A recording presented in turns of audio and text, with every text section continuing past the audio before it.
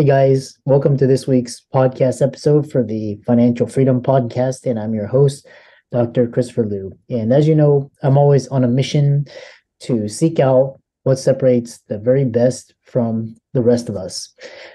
Always trying to get the insights, the distinctions, how to apply it, and taking action. So today I have a special guest from Australia, Elizabeth Gould. She's going to talk to us Feeling Forwards. That's her podcast. We're going to talk about the difference between a goal and an aim, her story, wellness, self-care. It's going to be a fascinating story. She also has a new book out that we'll talk about as well. So Elizabeth, welcome.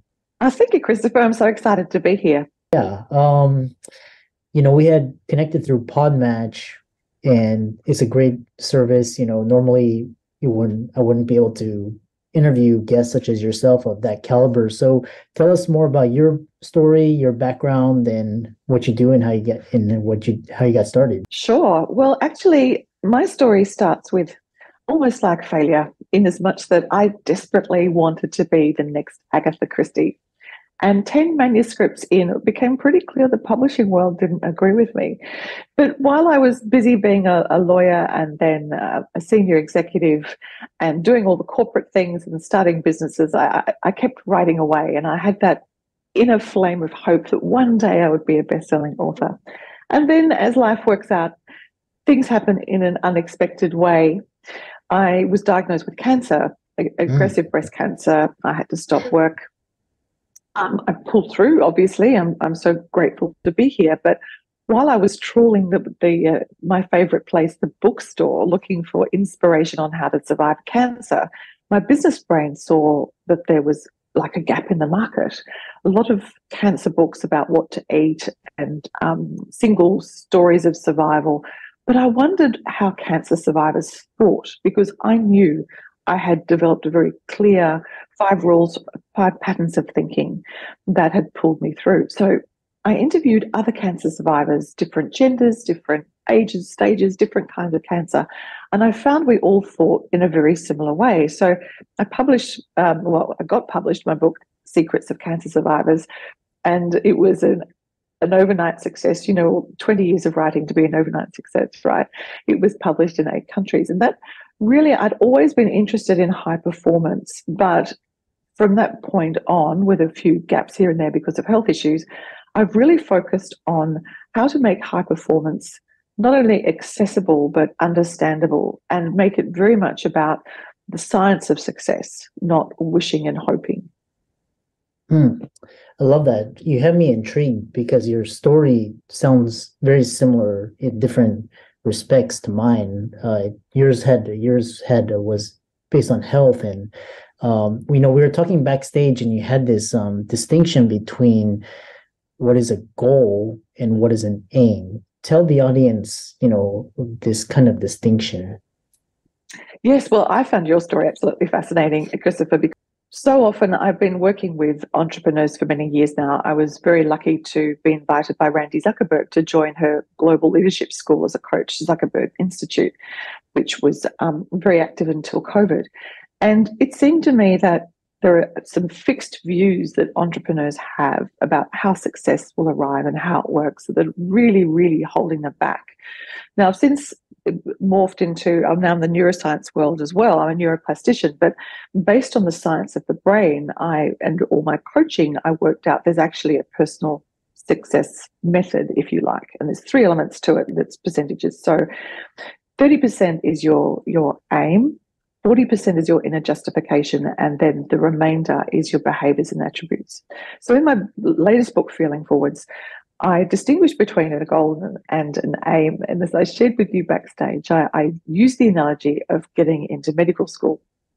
Now, getting into medical school is a fantastic achievement and apparently makes every parent's heart very happy. I'm not sure it's, what is it, a doctor, lawyer, or nothing? Engineer. The ambitious. Yeah, exactly. The ambitious parent. That's the golden trio. Yeah. Helicopter But I parents. yeah, wow. Oh, goodness. So I looked at it and thought about how crushing that can be. And I really, in my book, I talk a lot about quantum physics as well, in a very easy to understand way. But a goal can be absolutely crushing. And Mhm. the analogy I use is if you're heading towards a goal, it's a bit like running through a very narrow, dark tunnel and there's a light at the end. Because if you have a very defined goal, there's no sideways exit. And I write a lot about how the mental and emotional patterns of elite athletes. And so many athletes have spoken so bravely about depression. And Michael Phelps has been a fantastic advocate for mental health. But he talks about after getting a gold medal, how miserable he was. One of our beautiful Australian swimmers talked about she felt herself sliding into depression while she was standing on the podium. Now, the difference is with an aim, instead of running through a dark tunnel, if you have an aim, it's a little bit like running on a track with fields either side and the horizon in the distance. And I shared this example with getting into medical school, in as much that let's say your goal is to get into medical school, which is fantastic, but for whatever reason you don't make it. Maybe your marks aren't good enough. Maybe you don't pass the interview. There's all sorts of elements to it now in Australia. I'm sure it's similar in the States. But if you unpack it and think, okay, well, what was my aim in getting to medical school? Was it to help people? Was it to create a medical breakthrough? Was it because I'm a really nurturing person? Was it, and you can unpack, and there are a constellation of reasons why you want to be in the medical area. Well, if that is your aim, then not getting into medical school is a bump in the road. It's not the end of the road. So then you can start to explore other options. Do you not want to be in healthcare at all? Do you want to be in the beauty and the therapeutic industry? So when I'm coaching a high performer who's not feeling like they're performing at the level they want to, it's very much, okay, well, what is your aim? Let's look at this first, because sometimes your aim isn't even your own, as we just joked about the parents, but you know, my son played football with the coach. Dad was seventh generation doctor, and he had three boys. And it was like, oh, no pressure. He said, no, there is actually no pressure. I see no reason why the eighth generation has to do anything in the medical field. And his boys didn't. They did something completely different. They chose their aim. Yeah, I love that. It's quite interesting because going through this whole process, I learned what it takes to be successful, Mhm. even though that's it's not really what my passion was. So, and in a sense, it kept me on track. It kept me out of trouble because, if I didn't have a goal or aim, then I would probably be just lost and floundering. So, but I love this. And then this, we have to really understand our motivations and reasons why we do things, which was really enlightening because a lot of parents, they push their kids to certain things, and it kind of hinders their growth. Which I love, this goal aim thing. And then you talk about these patterns, which I really love because everything boils down to couple patterns. It's just repeated in different situations, scenarios. Tell us about this, like, patterns of, like, the resilient people, fighting through, really changing things, making an impact. Mm, I love that. I interviewed a little while ago a chiropractor who's also an entrepreneur, and he specializes in recovery, particularly with elite athletes. And he said, the athletes who've been through adversity, the athletes who've struggled, the athletes who maybe have had a less than ideal family background, their muscles recover quicker. I Mhm. said, get out of here. I said, so it is. I mean, we know now, we have a much better understanding of the brain. The brain is through all of our body. We think with our gut, we think with our heart, and we think with our brain as well. And I said, right, so that strength of spirit, if you like, that resilience transfers into muscle matter as well. And he said, yeah, I see it over and over and over again. So what I wanted to really focus on with Feeling Forwards was to really transform yourself quickly to create the future you want rather than letting some random future happen to you. And I have a science-based process to do that. And what it is feeling forwards, which is putting yourself in the future and then working backwards. So I'll give you a very accessible example. So I had someone come to me and they were changing careers and they were very nervous about the interview because they were taking a slight sideways step, and they hadn't interviewed for a while. I mean, COVID messed up a lot of stuff for a lot of us. So I said, well, why don't you, and she'd read the book. I said, well, why don't you use feeling forward? So don't interview as the person who wants to get the job. Interview as the person who already has the job. And we went through all the behaviors and all the things that she would do that would make that happen. So I said, okay, if you get this job in 3 months' time, whereabouts do you think you might be living? And she named an area. She's in New York. I said, okay, well, make sure you start going to that area close to the office and having coffee and just get familiar with the neighborhood. I say, okay, if you had that job in 3 months' time, what would you be reading? And she said, well, I'll probably be reading this journal or this newspaper. We went through all of it down to how she would talk, how she would dress. And then she got so comfortable with being in the role because it's almost like acting your way into a different reality. She didn't feel nervous because she also read up a lot on the people who were going to interview her on LinkedIn. And so she felt she knew them. And she rang me afterwards, and I, of course, was very excited to see how it went. She said, I would never, she got through to the next round. She said, it would never have happened if I hadn't used feeling forwards, because they asked me what I would achieve in my first 3 months. She said, I knew my competitors. I knew the kind of campaign style I would be looking at to meet the current market needs. So I always love quoting Cary Grant, who was now a while ago a very famous leading man, but he used feeling forwards. He came to Hollywood searching for fame, but he didn't arrive as Archie Leach, the child of impoverished alcoholic parents. He arrived with a new name. He arrived with Cary Grant. And as he said, I pretended to be me until I became him, or he became me. And that's how you transform yourself, using feeling forwards. You use your emotions. I think the positive thinking wave, well, scientifically, positive thinking doesn't work. You can't think hope. You can't think confidence. And quite often, I remember being more than a little peeved when I had aggressive breast cancer and children that were 2 and 4, and to be told by a perfectly healthy person to think positive. It really didn't invoke a very positive reaction inside me at the time. But it's our emotions, and it's being able to harness our emotions that will really, really change our lives. Oh, yeah, I love that. When you basically you talk about emotion, they're the primary driving force for getting things done and for making change. And I know you have you're a Tony Robbins fan, but he talks about leveraging your emotions and creating this resource of resiliency, like mental just energy to, despite all the setbacks. When you talk about this positive thinking, so why do you focus on emotions instead of positive thinking when talking about success? Our emotions really are the secret sauce. I share a story in the book which is the font of so many ideas, but it was a story about a reporter who learned of twins. One was homeless and one was incredibly successful. And twins, of course, everyone loves twins because they're raised at the same time in the same household by the same parents, and yet they can have very different lives. Not always. But this reporter went to these twins and he interviewed the homeless twin and said, to what do you attribute the life you have today? And the homeless twin said, well, I had no choice. My father was an abusive alcoholic. I had no choice but to be successful. So it's really what we focus on, what we feel, what we draw into our circumstance. Another accessible story I share in the book is, let's say you run into an old friend that you haven't seen for ages, and you're pleased to see them. And, we have friends that we're kind of never super close to, but we still consider them a friend.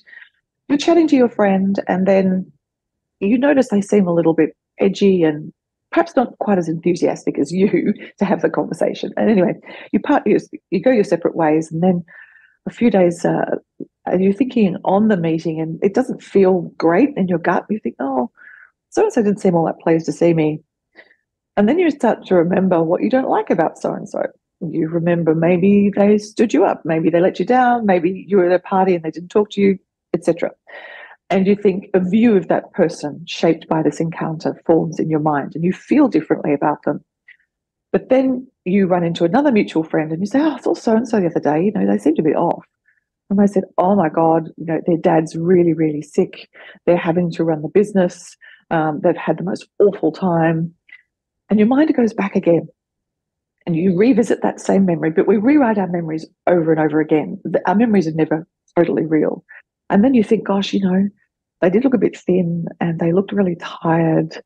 And when they said goodbye, they really did say it was great to see you. And they look as though they meant it, even though they looked as though they had to dash away.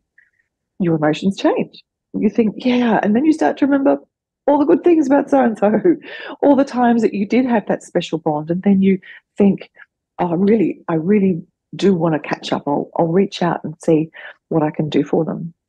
The emotions have completely changed that memory, and they've also created a different future as well. There's no amount of thinking that will inspire you. It's harnessing the power of your emotion and then choosing your emotions to create what you want to happen. Yeah, I really, it's I was reading this one of these great books, and it was talking about, it's the stories we tell ourselves, and we have these inputs. There could be two people with the same input with totally different perceptions, and one takes it in a different way, the other takes it in a different way, and which is really interesting. You talk about this, your new book, you have a podcast as well, Feeling Forward. What is it, one thing, because you have this secret mindset, and then you also have a success maximizer method. Tell the audience more about that, and as well as your podcast and your book to end it out. Sure. Well, Feeling Forwards is really is a manual, if you like, on how to choose and create the emotions you want to really move you forward. And I was so grateful. So yes, Tony Robbins has been in my life for a little while now, but he endorsed the book with a beautiful quote. I met him numerous times while I attended his events as his guest and caught up with him in person a couple of years ago now. And he's just been such a great support. So after I finished Feeling Forwards, I wanted to create really a roadmap, a very personalized program for high achievers that maybe feel as though they'd lost their way. Or, a lot of people have a lot of stuff, but they don't feel successful. Because let's face it, having a lot of stuff doesn't make you feel as though in yourself that you really are where you want to be. So the Success Maximizer method really hones in on the three elements of the personal success formula I mentioned earlier, which is your aim, your inner justification, and then your behaviors and attributes. Because so often I start to coach someone and we start to unpack why they don't feel they're on track anymore. And usually they say, oh, look, I've just got these bad habits. I can't get up early and crunch it out at the gym at 4 o'clock like I used to, or I've it's just not working. And they ask me to really help them with their behaviors and attitudes. But as we get to unpack it, usually the problem starts at the earlier part of the personal success formula, which is their aim and their inner justification, because these change as we go through life. We're in a constant cycle of creating, building, enjoying. It's like the four seasons. Everything happens at a different time, and sometimes our inner justification to achieve a certain stage or to get to a certain point is really, really strong. But then life happens, like small children or elderly parents or COVID. And the reasons it used to get us out of bed and going and working late at night aren't there anymore. So I work through a very individual program. It's a very intense program. Some of my clients choose to keep me on after that on like a monthly retainer. But it's really, once you know what your elements of your personal success formula are, then you know which part you need to tweak. Okay, is my aim as clear as it was, or have external circumstances thrown me a little bit on track? Do I need to recalibrate that? Or my inner justification, I used to have a lot more time. I no longer have that because of family reasons. So what's going to keep me going to just get that small step further instead of that big leap I was aiming for? And then finally, when people talk about creating their future, we're working together. It's in the little things. The devil is always in the detail. It's like, okay, so if you were this billionaire or cancer, you found a cure for cancer or whatever your jam is, would you actually be spending 4 hours watching Netflix on a Saturday morning? what would that person do who's got where you want to go? Would they be doing that? And if you wouldn't be doing that in the future, well, why are you doing it now? I've worked with so many entrepreneurs that have said to me, "Oh, look, when my app gets downloaded 100,000 times, then I'll get the finance guy in to fix up the finances." Or, and you would have heard this as a doctor as well, "Oh, when I've achieved blah blah blah, then I'll start to look after my health." It's like, well, you're never going to be that person in the future if you can't be that person in the present. And on my podcast, Feeling Forward, so I high achievers, interview people that have overcome challenges, and I also have my own observations as well. I'm really passionate that there is a way, there is a very accessible way for everyone to achieve the greatness that they have in their heart. And my personal mission is to reveal that. It's not about thinking positive. It's not about wishing and hoping, and it's not about dwelling on or even thinking that anything that hasn't worked out is a failure, because it's not. Yeah, so well said, and such a very deep and insightful episode. For all the listeners out there, let's thank Elizabeth for coming on. Be sure to check out her book, which is on Amazon, Feeling Forwards. The link will be in the show notes. And she's also on Facebook, Instagram, and she also has a podcast as well, Feeling Forward. So be sure to check that out. And with that, thanks so much for coming onto the show and sharing your story. It's been a pleasure, Christopher. Thank you so much.